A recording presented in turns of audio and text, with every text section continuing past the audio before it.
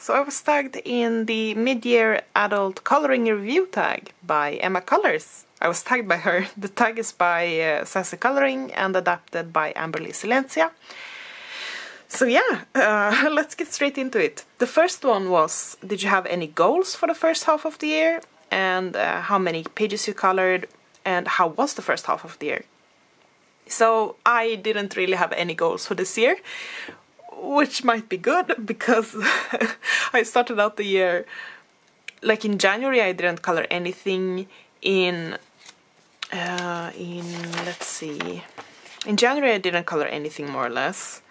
In April I also colored very little, so I combined April and May together into one video. And now in June I also haven't colored that much, so I'm going to combine these two. Yeah, so I have a bit of a slump, so that's the answer to how it's been. I mean, coloring wise not that well, life wise okay, so you know, it is how it is. The number of pages colored though is still quite... I was a bit surprised when I counted now. I counted to 20 finishes and 20 works in progress, which is a lot for some people. For me it's I probably do about 10 per month otherwise, so usually I'd be at 60. But yeah, no, I'm not. So I'm down a third. But yeah, I mean, you know, that's not everything that coloring's about, right? So yeah. Anyway, next up is what's your favorite page or show? I think it was like, I think I'm allowed to show a few pages. But anyway, from the first half of the year. So I have a few books here, and one of them is my body color with the Norwegian colorist in Dreamlands. And this is the snail that I have somewhere. Here we go, the snail.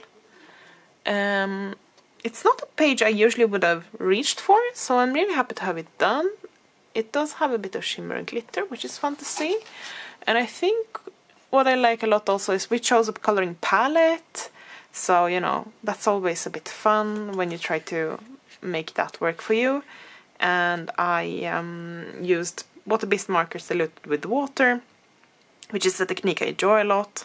And then polychromos on top. And yeah, I really like this. I do have some minor bleed through, but that's going to be fine.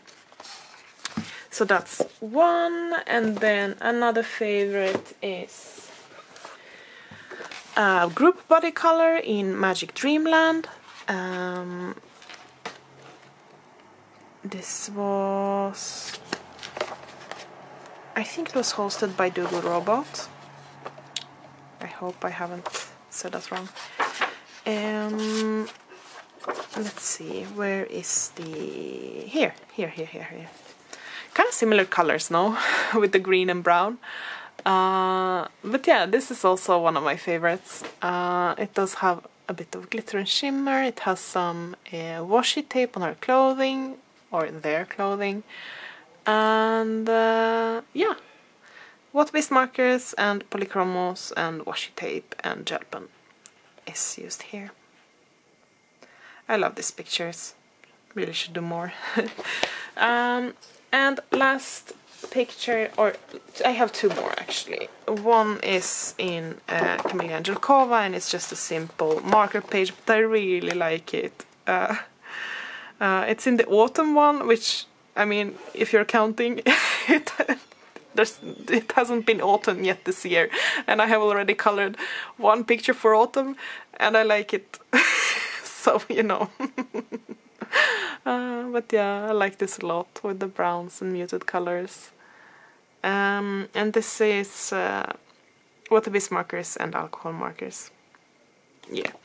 And last but not least, we have one of my recent videos, and this is in Secret Garden by Johanna Basword, and it is... Where's the page? No, that's the work in progress. It's the well. It was also a body color with my colorful diary. and it is somewhere here. Let's see here, this one. So yeah, this is actually a video on my channel, so it's a bit sped up, so it's hard to follow along totally, but they do show how I did this. And it's water-based markers, polychromos on top, and some Inktense as a base layer. So yeah, those are my favorites this far this year. Next question was, what's the most colored in book this year? And for me, that's Fairy Shampoo. It's really not a surprise for me. This is one of the books that I grab when I struggle with, you know, with coloring, or it's my comfort book, one of my comfort books. I grab it when I just want to fill in. I do plan the colors a bit, so it's not totally random. I have other books for totally random coloring, but yeah. So and this is all the book is in progress, and I use water-based markers. So this is my most colored in this year. These two especially like are finished this year, and as well as this one and some other ones. So yeah, that's my most colored in book this year. Next question is, what's your newest book and why did you get it? And I haven't bought coloring books this year at all yet. Might be coming, or might be, you know, not. However, I just remembered, I think this one is arrived. Let's see, sorry. I think this one arrived this year. So, this is Gradavi and Drugele Pote Slovenia, so Castles and Other Beauties of Slovenia. And I know the artist, so I got a copy. But yeah, so this is, you know, different places in Slovenia. And I'm really happy about this. The paper is really good. And I'm going to enjoy coloring and learning a bit about the different places. I'm going to do the same as I did with one of the videos that I have started filming for one of these pages, when I like do some googling about this place as well and learn a bit more. So yeah. Next question is, are there any new artists that you found this year that you like? I know this artist, so I can't really say it's a new artist for me, but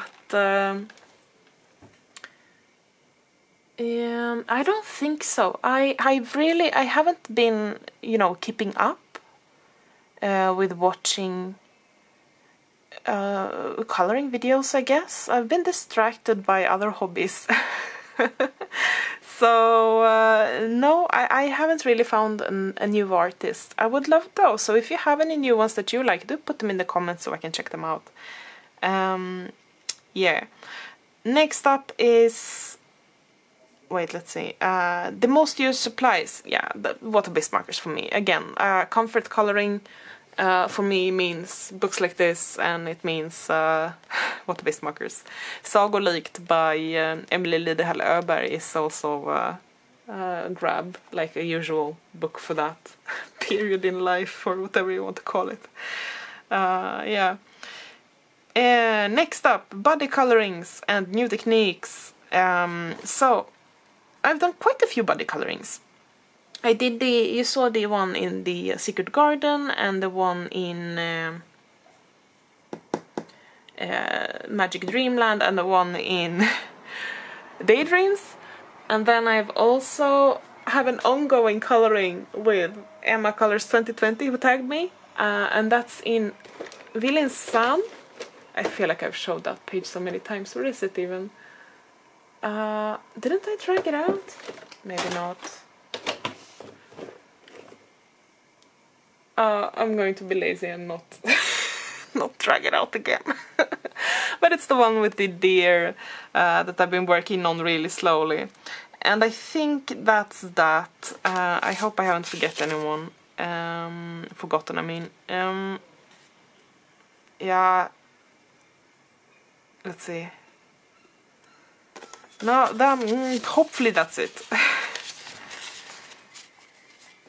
Next up we have if you found any new coloring channels, and again same answer as before, but I would love for you guys to like you know, if you have a channel and you think, and you're small or new and I don't know about you, do a shout out in the comments. You're very welcome. And you guys, if you want to recommend anyone, please go ahead. And then we have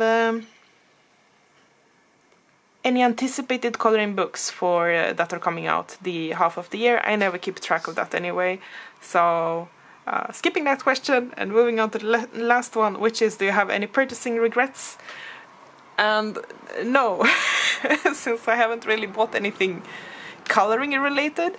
I bought a lot of stationery related stuff, like, and a few of those are really frivolous, and I'm really not stuff I need. But I bought these metallic watercolors. They are kind of coloring related though. Not regretting them yet. Though I'm not sure I need them, but now I have them.